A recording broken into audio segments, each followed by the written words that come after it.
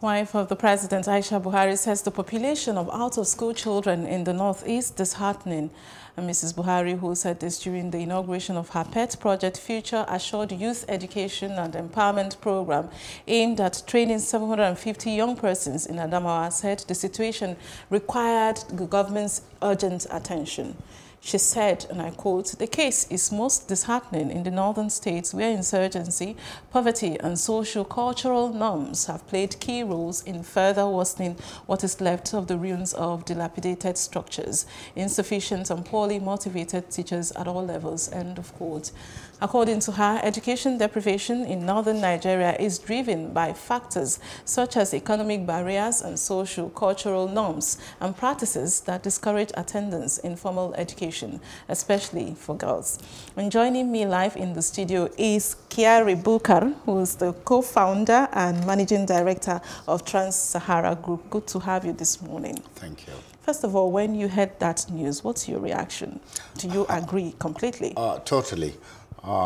Education is actually not only something that is a fundamental requirement for kids or youth for employability and getting out of poverty in the long run.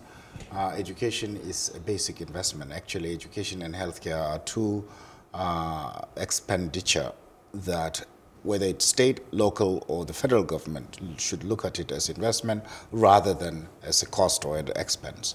The case in the north is particularly of grave concern because what we have is there has been a study done by Richardson, an investment banker, who basically looked at 20-20-year gaps and looked at high school graduation rate.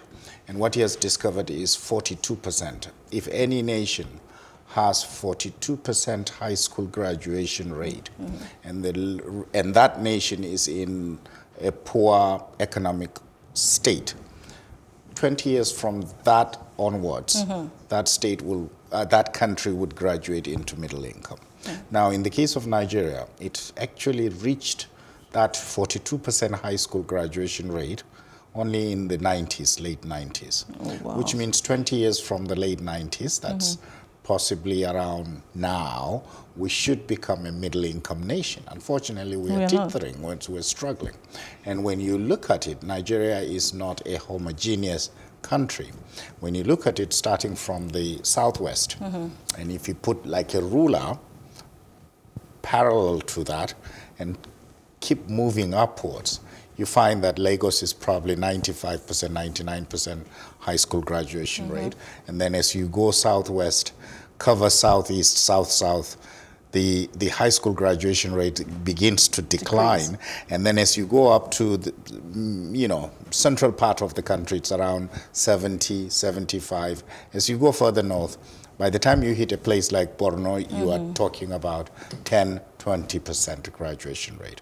So even within Nigeria, there are gaps. It's as if there are different countries. Within the different states. Exactly. And so that dislocation would also manifest itself 20 years from now, meaning that people in the southwest would actually attain higher income potential than people, say, in the northeast or the northwest. And that, for that to be addressed by government, there has to be a purposeful, deliberate plan for enrollment of children in primary and secondary schools. All right, thank you for putting it in context in terms of, the gaps that you have identified from that study from Richardson. Now, the wife of the president, while talking about the issue of education, mentioned particularly, she attributed that to socio-cultural norms. I know you're from the north. What would that imply? The socio-cultural aspect actually has to do with girl-child education. Primarily, people prefer to send their sons to school than the girls. And by the way, it is actually more important to have educated female. Because that's half the society. Correct. If half of your population is not productive, you are in trouble. But the second thing is that girl child and then of course, adult females tend to be the custodian of the next generation. And if you have a gap there, then the gap is going to perpetuate itself. So the illiteracy, the lack of exposure, and lack of even basic hygiene, and you know, the list just goes on and on.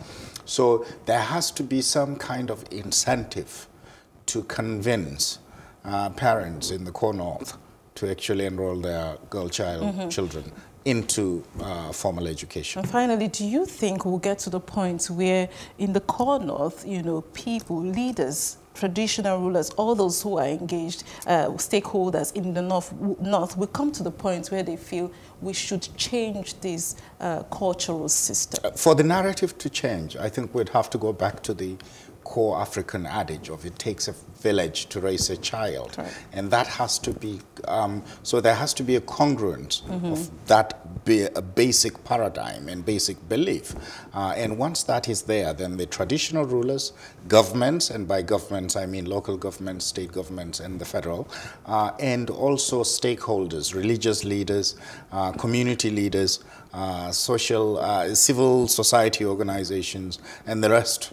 You know, the list goes on. All stakeholders must actually come together, you know, face the same direction, have the same goal, and then move in that direction. And with that, I would hope that the issues that we've been talking about will be addressed squarely. We can only hope. Thank you, Mr. Kyari, for your time now. Thank you so much.